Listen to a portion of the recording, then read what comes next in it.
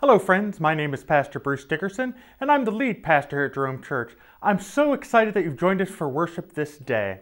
We're going to be finishing up our series entitled Opposite Day. This has been a glimpse into what our children are learning and how these lessons are just as much a continuing lesson for adults and Christians who are more experienced and living out their discipleship a little bit further. There are always good lessons to learn. So let us join together now and praise and worship.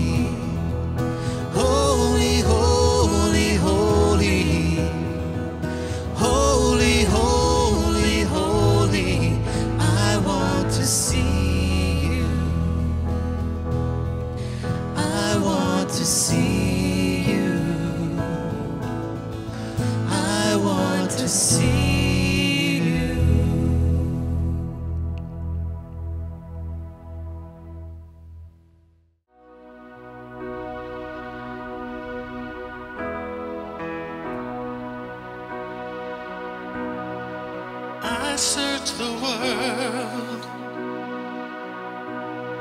but it couldn't fill me. A man's empty praise and treasures that fade are never enough. And you came along and put me back together. Desire is now satisfied here in your love. Oh, there's none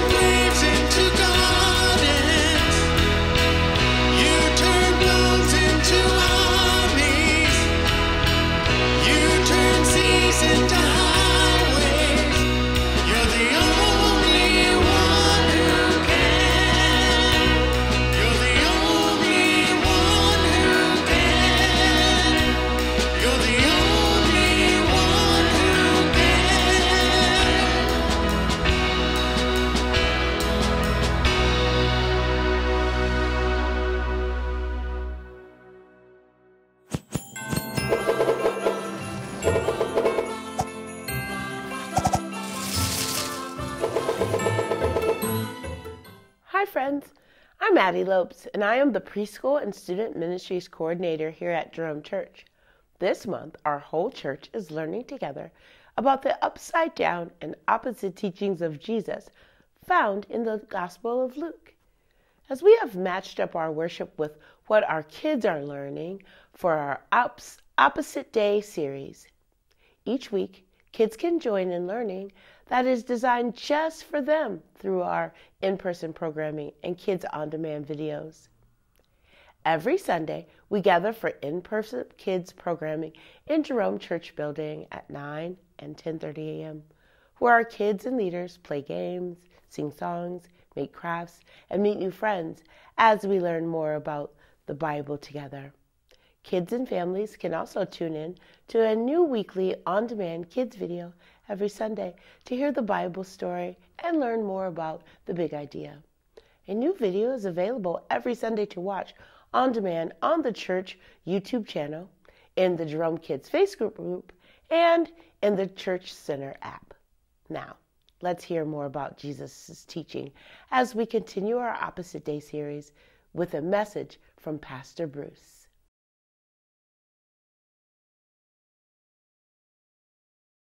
Would you pray with me, friends?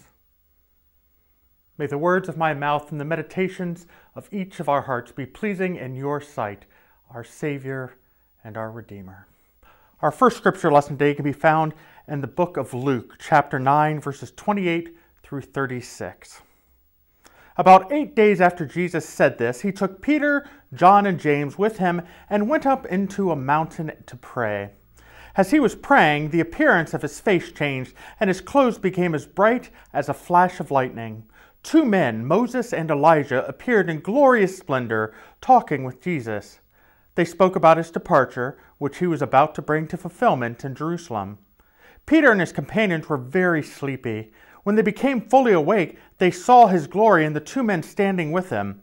As the men were leaving Jesus, Peter said to him, "Master, it is good for us to be here. Let us put up 3 shelters, one for you, one for Moses, and one for Elijah."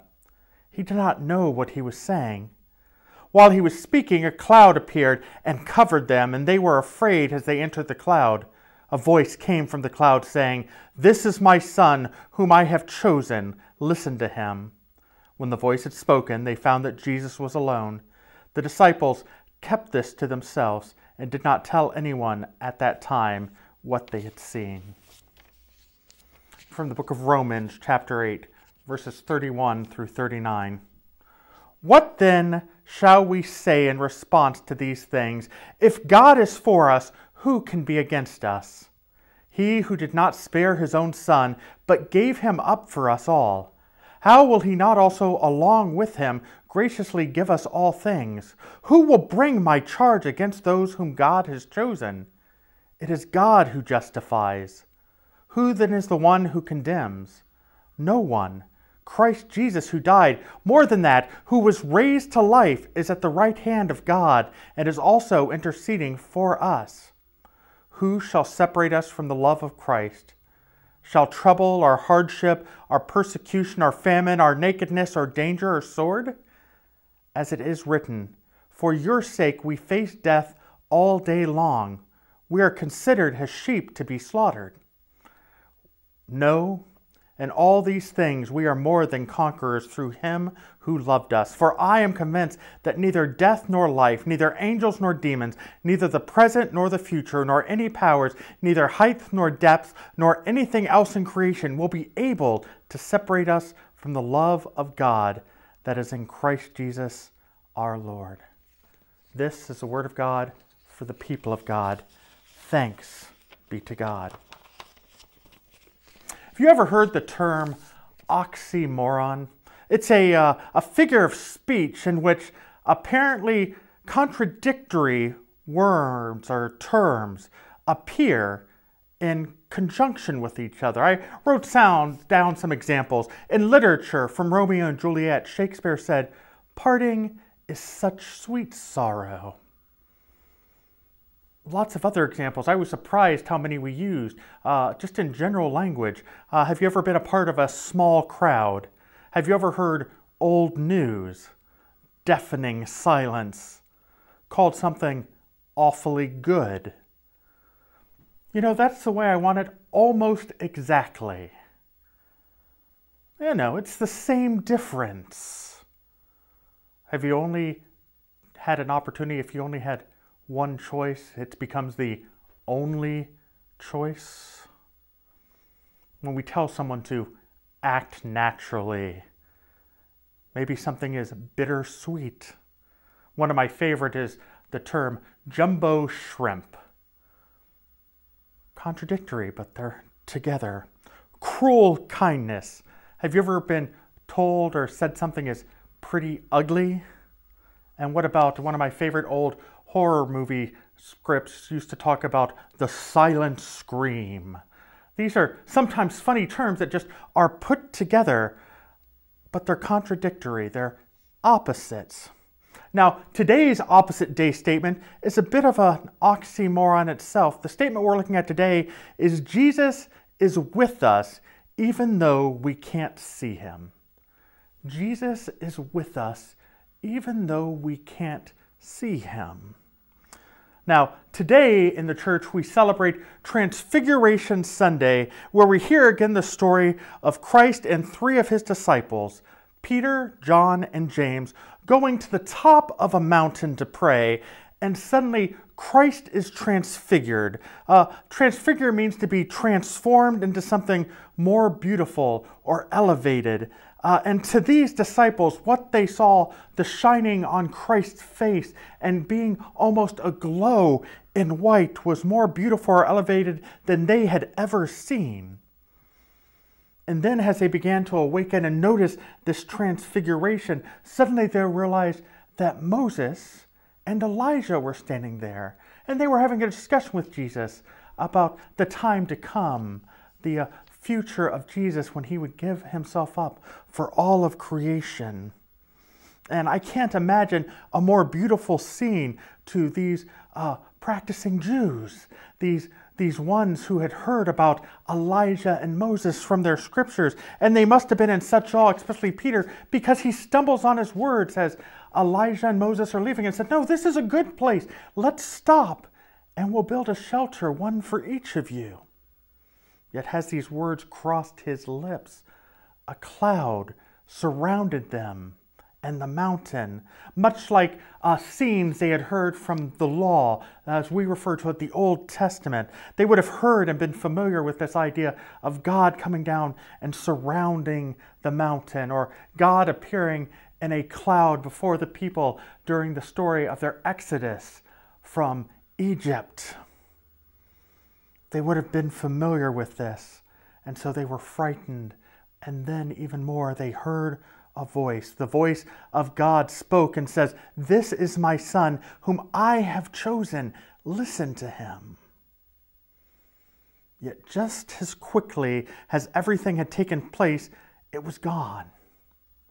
And there stood Jesus alone, telling them to say nothing. They did not speak of the words or the experiences that they had. They kept it to themselves.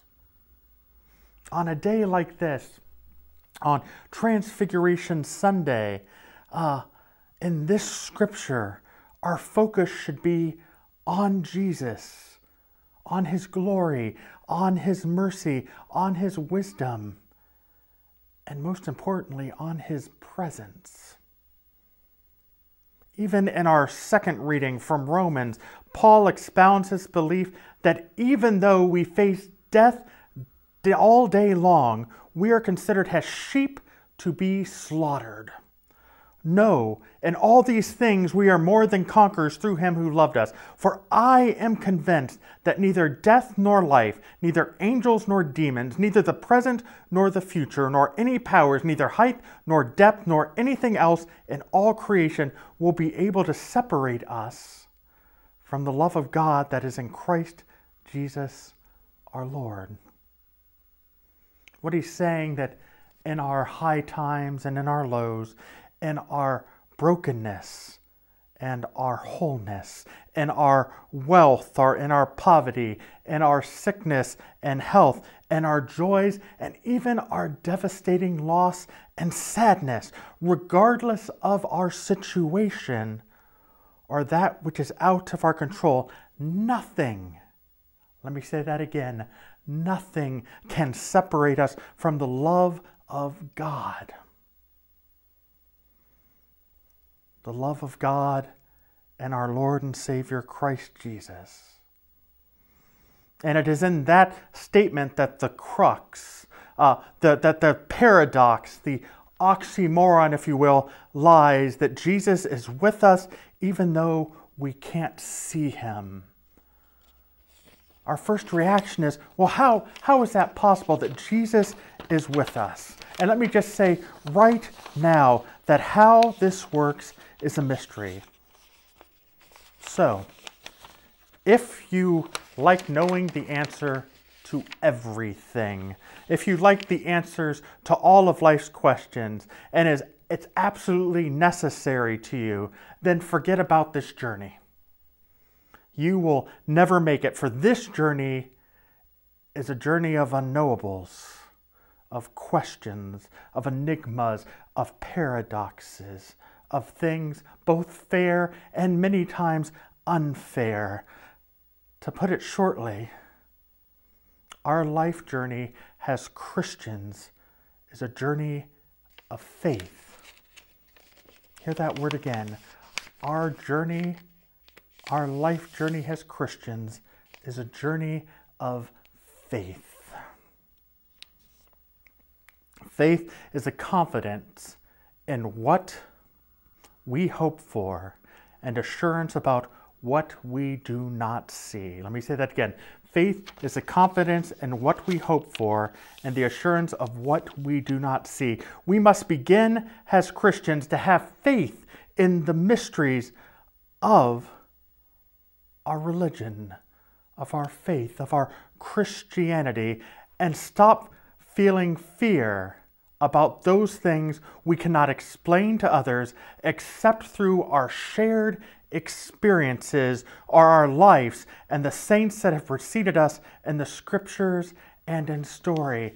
I believe that Jesus is present in the wholeness and especially the brokenness of my life, even though I cannot see Jesus. He's present in the good and the bad, my wholeness and my brokenness. Not only do I believe that Jesus was and is and will be present, this also means I believe what he says and what he taught. The fact that Jesus is Lord of my life and that his presence is there means that his teachings and his commands have weight in my decisions and directions. The way I treat my family, the way I treat my friends, the way I treat my enemies, and the way I treat strangers is all because of the presence of Jesus in my life. Many times we say things like, I believe in Jesus. I believe in God. I believe in the Holy Spirit. It's one thing to believe in them. It's another thing to believe in their presence and what they say. Do we believe that Jesus is the way, the truth, and the life? Do we believe what Jesus said, that we need to love God with our heart, soul, mind, and strength? Do we believe that we're supposed to love our neighbor? Do we believe that we're supposed to love our enemy? Do we believe that blessed are the poor? Do we believe these statements that we've talked about, these things that Jesus has said? Because it's more than just to believe that Jesus was the Son of God who lived in the past. It's another to believe that he is present with us. His love God's love is present through Christ to us right now, that Christ, Jesus, has lordship over our lives right now. Do we believe the words? And are we willing to follow them? Do you believe that Christ is present even though we cannot see him? As I admitted, if you need an absolute answer, if you need proof, all I have are the words of the scriptures, my own personal experience, and the stories and personal experiences of the saints that have gone before me. But for me, that's enough. Friends, we've been on this journey and will continue upon this journey. And yes, these lessons have been childlike in the sense that we took them directly from our curriculum that we teach our children. But it's not a lesson that stops in childhood. It's a dedication that we must make every day of our lives. Not only to believe that Christ is present in our lives, even though we can't see him, but bearing the weight, the awe, the majesty, the focus of what Transfiguration Sunday means, and believe not only in the person, but believe what the person said and have weight on your life as he is our Lord and Savior. It's a life journey that is like no others. I invite you to continue the journey with me now and in the days and weeks and months to come. May it be so. Thanks be to God. Amen.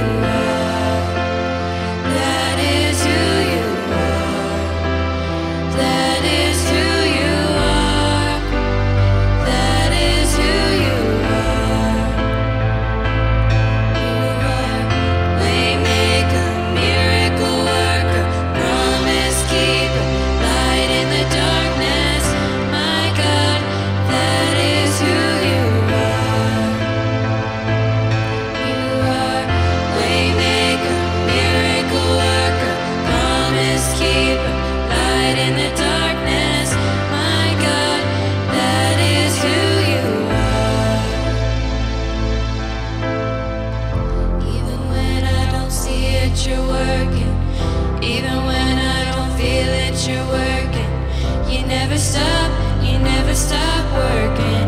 You never stop, you never stop working. Even when I don't see it, you're working. Even when I don't feel it, you're working.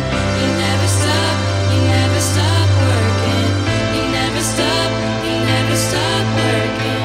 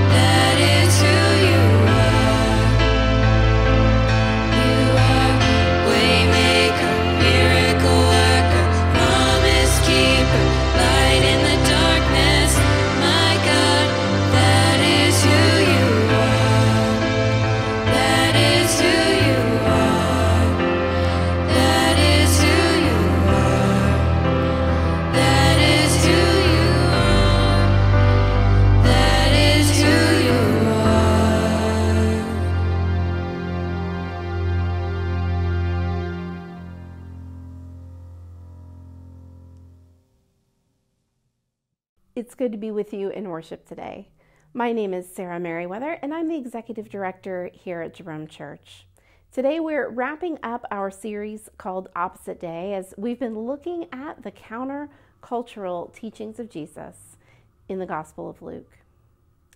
As we continue in worship together today, I want to invite you to open up your Church Center app so that you can connect to the tools for ministry and missions at Jerome Church available to you online.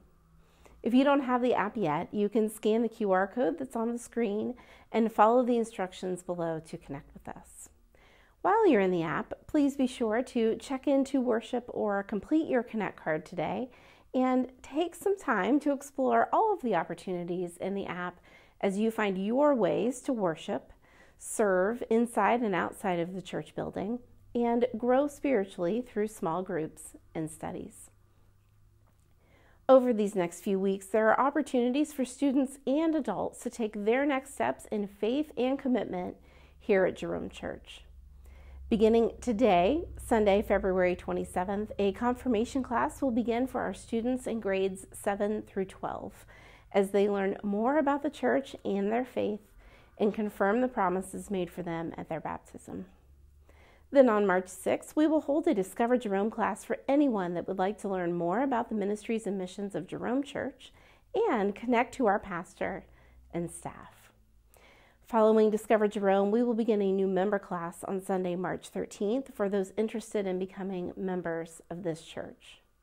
Then, beginning next Sunday, March 6th, we will start a new all-church study for the Lenten season called Savior, as we explore and gain a deeper understanding of the cross and Jesus' life, death, and resurrection through this worship and small group study series. Our hope is that everyone who calls Jerome Church their church home will participate in this study and worship series. There are opportunities to participate in the pastor's study on Wednesday evenings, in our daytime study that I'll be leading on Tuesday mornings, or join the study with your existing or new small group. If you're interested in participating in any of these upcoming classes and groups, you can find more information in the Church Center app, in today's video description, and on the Jerome Church website. This is also the last week to support the Diaper Angels through our February diaper drive. You can help Kayla and Jacob reach their goal of collecting 30,000 diapers this month. Diapers can be dropped off to Jerome Church all month long, or you can scan the QR code that's on the screen to shop the Amazon wish list and have diapers shipped directly to Jerome Church. All sizes are welcome, but sizes 5 and 6 are most needed, but the least donated. Thank you for your support, as together we're changing the world one diaper at a time. Together, the people of Jerome Church are living the mission of loving God and loving people through the life-changing missions and ministries of this church, like our groups and the Diaper Angels, fueled by your regular and generous giving. You can give your offering today electronically through the Give tab in the Church Center app, or if you're giving for the first time, you can text the word GIVE to 614-587-7871. Giving is also available through automatic withdrawal by contacting the church office, or you can mail a check to Jerome Church at the address below. Now, as we close out our time of worship together, our choir is going to lead us in our closing song of worship.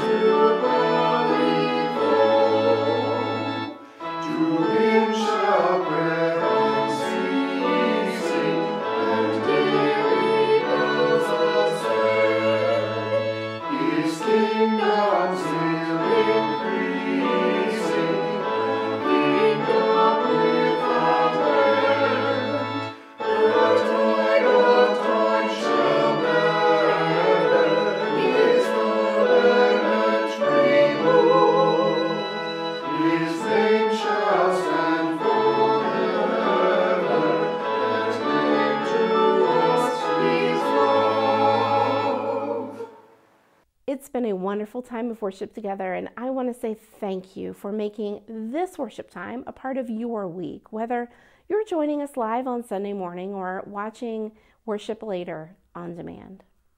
We look forward to connecting with you online this week and invite you back next week as we begin our new Lenten worship and study series called Savior. Have a blessed week, friends.